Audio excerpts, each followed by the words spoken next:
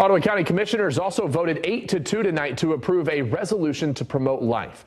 The document listed in the meeting packet reads in part, the board affirms the unalienable personhood rights of every American from the moment of conception until natural death.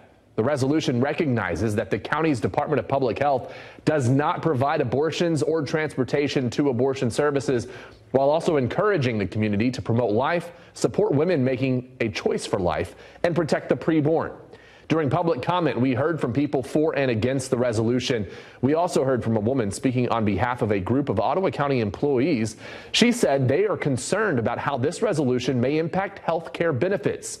County Chairperson Joe Moss addressed these concerns before the vote. Your employees are scared right now.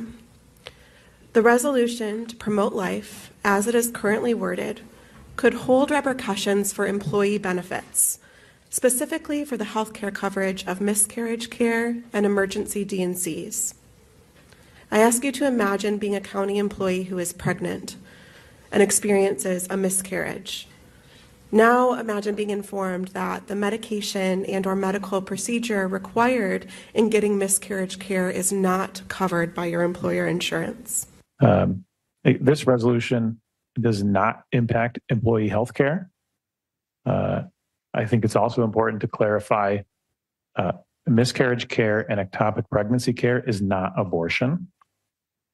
We care for all of our constituents and a culture of life with compassionate care for mothers and families.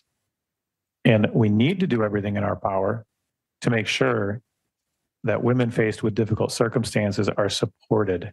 And that means supporting policies that provide the best prenatal care and supports and more.